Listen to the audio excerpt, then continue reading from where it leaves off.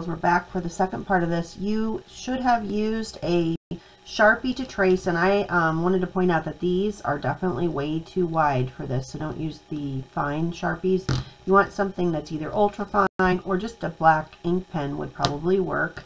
I have traced everything on here, but the one thing I need to do before I start painting and coloring is to get rid of all the extra pencil lines. So I actually need to go in here, and you can see I have a lot of pencil that I needed to get rid of. And the one thing about doing this is, like, if you erase, oh look, I didn't actually trace the top of my head there. So as you're erasing all your extra pencil lines, you might find a place where you missed with the Sharpie, and that's a good thing to catch that now before you start painting. So go ahead and take an eraser, erase everywhere that you think you see pencil, right? Because we want to get rid of all that.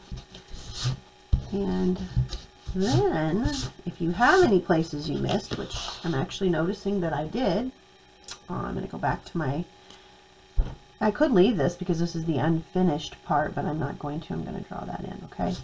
Now, I want you to consider mixing mediums, okay? One medium we're going to use today is the colored pencil, and the other one is watercolor, okay? Colored pencil because when you're doing really detailed things, you may want to use that for some of the really skinny things. And then watercolor because we're going to be doing the backgrounds. You could do the whole thing in watercolor if you want, or you can just do part of it.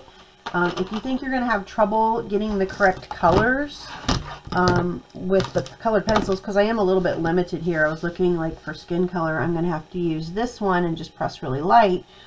Or for me, it actually is easier if I just use the brown here and add extra water. So if I have a clean or paint tray here, which I don't, let me make a little spot here and we'll clean this out a little bit.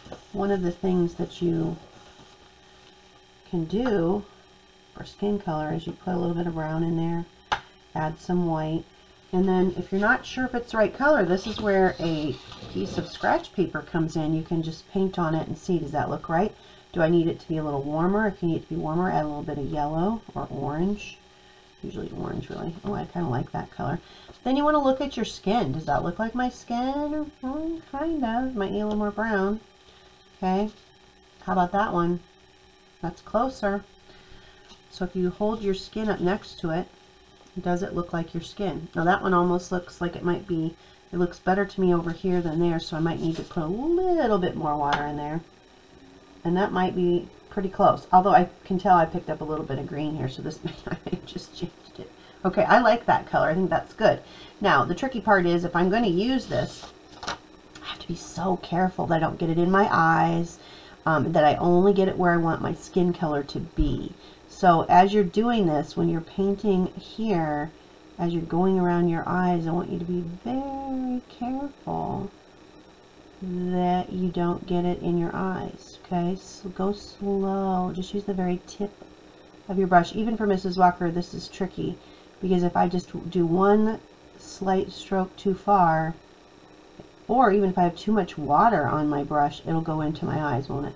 So I'm going to do the same thing over here. Oh wait, I was going to leave this black and white. Well, I guess this could be in progress, right? Maybe I'll only do the skin color on there. The rest isn't done, okay? I guess it's up to you. So I've got the skin color. What else am I missing? My hands, right? My hands would need to be this color. So I'm going to color my hands. And then I can switch to something else, okay? Now, if you feel like your hair is going to be too hard to do with colored pencil, you could do paint, or you could mix. Maybe I want to start by putting some lines in my hair here, and then I could always paint over it, right? So I know I have blonde hair, so I could put some yellow in there, but mine is definitely not this color of blonde, and I wonder if I wasn't going to do it on that painting there. I have some brown highlights in my hair, so I could do some lines. The reason I'm saying colored pencil for this is, like, for paint, I'm not going to be able to get these really fine lines in here, am I? So you may want to do a little bit of both, okay? And then for the background, just have fun. Make it as colorful and wonderful as you want. You saw the examples. Let's see here. I think I might use, I don't know, maybe a little more yellow to this. It's going to be interesting. I probably better sample it on here and see what it looks like. Oh yeah, that's pretty close actually. So then go ahead and just paint that in. Paint your clothes or color them with colored pencils, your choice, but we are not using any marker on this, okay? No marker. Now if I want my frame to be a dark brown, I could just mix in some black, right? Make that a nice dark brown frame. You do need to take your time though. This is very fine, detailed painting. If I want this to be a straight line, I just got to really take my time. If I'm painting it, if you're doing it with colored pencils, it's a little easier to stay in those lines, right? With paint, not only do you have to be careful that you paint it correctly, but then you also have to be careful that you don't have so much water that it runs somewhere you don't want it to go. I'm noticing I'm getting really close to my hair right here.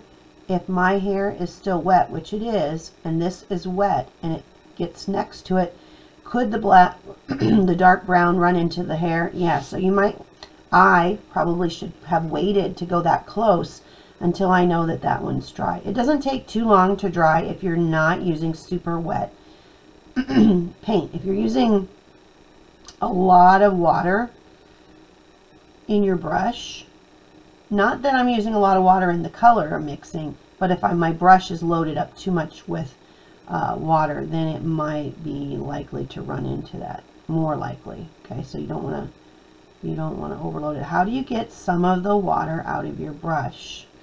Yeah, so if I go into this and I'm afraid that has too much, just brushing it against the edge of the tray like this will take some of it out. If you've dipped it in the water and you want to take some out, you just brush it against, if you've dipped it in the water, just brush it against the edge of your water dish here, like this, and that'll get some of the water off so that you're not getting so much. I'm just going to stop that little notification there. Okay? All right. Have fun and enjoy painting. Take your time. Really put some effort into this. Remember, you're welcome to go all colored pencil, all watercolor, or a combination of both. I hope you'll experiment with a combination of both, but I really do want you to do whatever you think will turn out best for yours, okay? Because that's what really matters ultimately, is that you get it the way you want it. Okay, here we go again. All right.